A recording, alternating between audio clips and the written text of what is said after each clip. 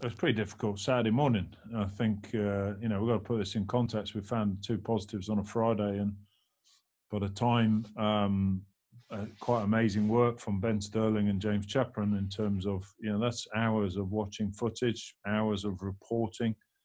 So it wasn't until about 10, 11 o'clock Saturday morning that we're starting to get an understanding of the impact in close contact. And obviously then the impact, because the impact that had on the team, because all of those 8 were involved in the 23. So, or at a time when we're actually really bouncing, waiting to get into, a Champions Cup game from 10 years since we were in there before, that threatened just to take our minds away from that. And it, was a great effort by everybody to get the changes, inform changes, get them involved, and be able to get the game on. And it was still important for us to play, be in that experience and learn from it.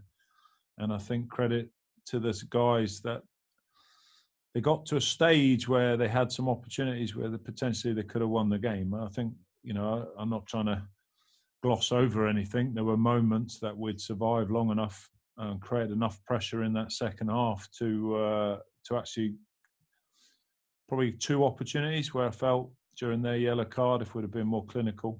But ultimately, we didn't have enough. We're not having a bench, not having people to come off.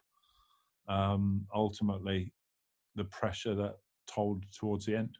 I think Dragons have shown, you list all the things I've just talked about, and I think there's a number of reasons that you could have started offering up excuses. We're always throw everything at it, and whoever comes in will do that again this weekend. This is probably the biggest challenge of the Champions Cup campaign for us. Bordeaux away, great, powerful French side, and so it's going to be a huge challenge for us. But we're determined to enjoy ourselves in this tournament. We waited a long time to be in it. We know that we've got to learn from it, and we've got to work very hard to be competitive. And it's an enormous challenge this week. I'm confident that we'll be in the right space to do that. We're happy that Dragons will be ready to go at the weekend. We've got people that come into that position, people who are competitive. Are we as strong as when those 8 are there? No, we're not.